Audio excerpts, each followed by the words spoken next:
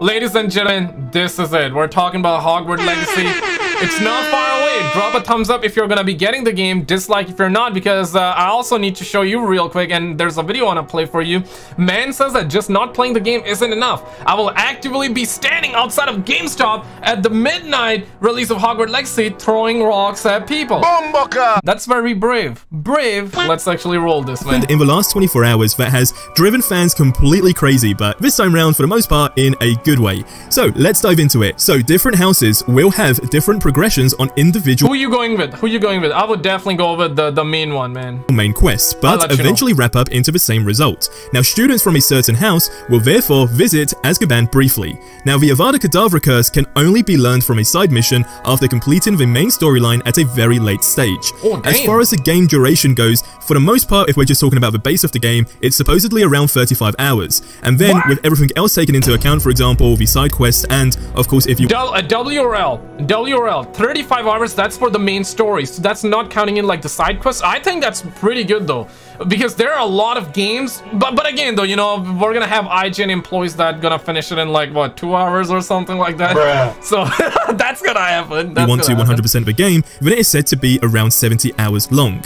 There are nearly 100 Merlin's puzzles in the game, and the puzzles are solved in a variety of ways, covering almost all of the magic that the player has learned. Now, this is one that actually completely threw me off guard, and it's something I don't exactly know how I feel about for the most part, but apparently looking back at their first game preview in September 2020, 90% of the stuff there has actually been either cut or redone. Now, this is very interesting because more recently in another video that I made— okay, so that's the part they deleted because that's what the title of the video is, and essentially and it's understandable, right? Because this game has been in development for so long. I'm not sure for how long you have been around, or if you haven't been around for that long, definitely subscribe. But I'm gonna be live streaming the second it comes out, okay? I'm gonna try to live stream a day early for some of you out there, okay? I got you. But I'm not sure if you have been around the loops or not, but the leaks started coming out around like 2017, 2018. This game has been in development for a very long time, man. Talking about the shield in this game and how the effect was really cool when it shatters, it has like the particles, but a lot of people are saying we haven't seen anything like that since. So that's an example of, is that something that was completely removed in terms of the effect, or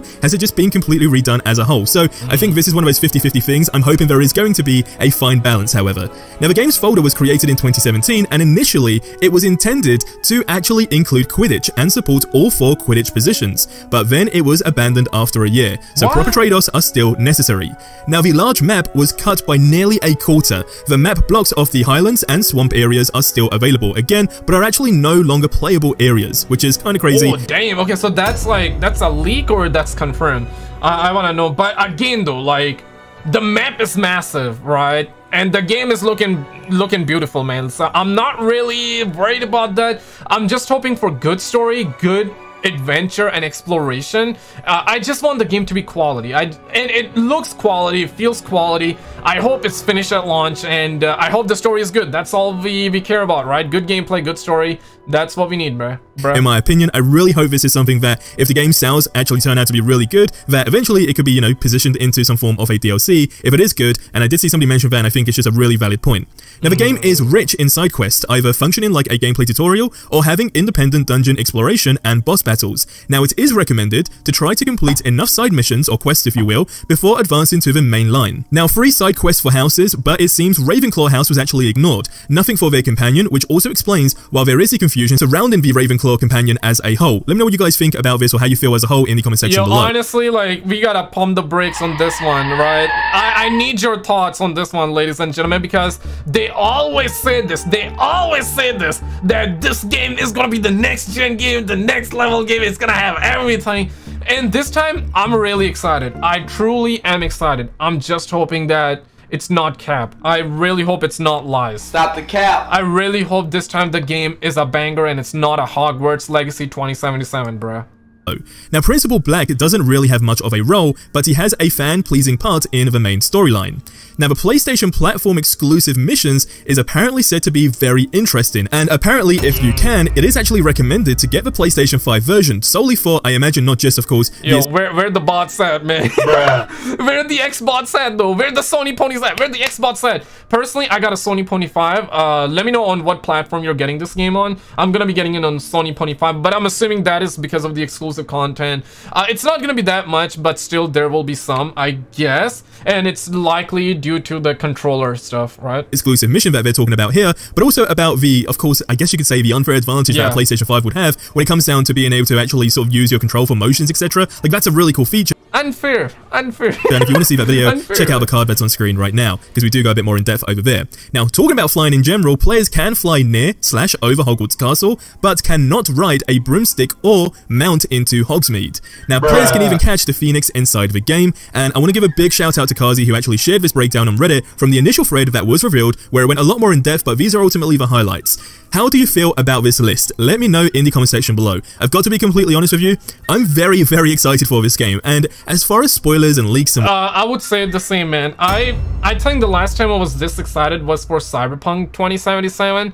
I know it sounds kind of brat-ish, but Harry Potter is just, I grew up with this franchise, man. Like, I grew up with this. I have watched these movies like a billion times already. Probably gonna try and rewatch before the game comes out if I find time.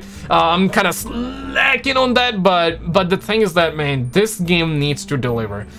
This game needs to deliver, man, because there is so much controversy. The controversy is gonna help with the game sales, that's for sure. People that love it gonna help it. So the game sales, they got it down. This game is gonna sell well. Let's keep a $150.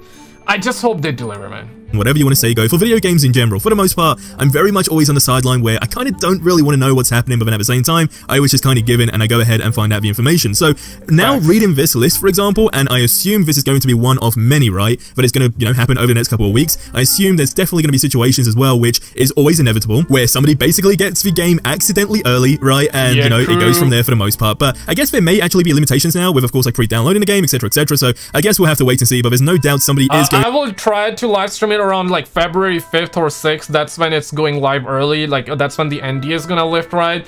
So I got you on the channel. Definitely hit the subscribe bell, but there are definitely people out there that would be getting it, they will be stealing. Some would probably pay extra to get it early. Some might get it illegally and stuff like that.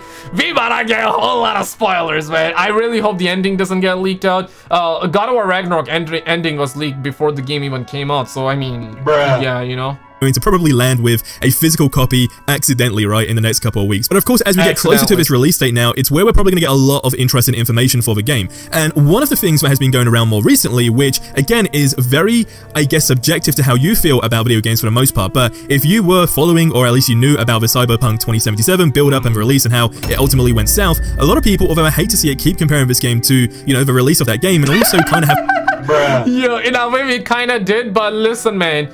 If people are doing that, you cannot blame the people, because how many times we have seen unfinished games. I'm just hoping. I'm really excited for this game, bro. Like, I genuinely am looking forward to this game. I'm just hoping that it's not 2077, okay? I'll be at Hogwarts, Cyberpunk 2077 is good now. It's good now. It's good now. Have that fear to saying, is it going to be, just one big overhyped mess? And the short answer is, from my personal opinion, from what I've seen, I highly doubt it. And one of the big reasons why is because the devs and the community for this game is incredible. Not to say that the community isn't incredible for a game like Cyberpunk, for example. It is. Ladies and gentlemen, click on this video on the screen. This just happened.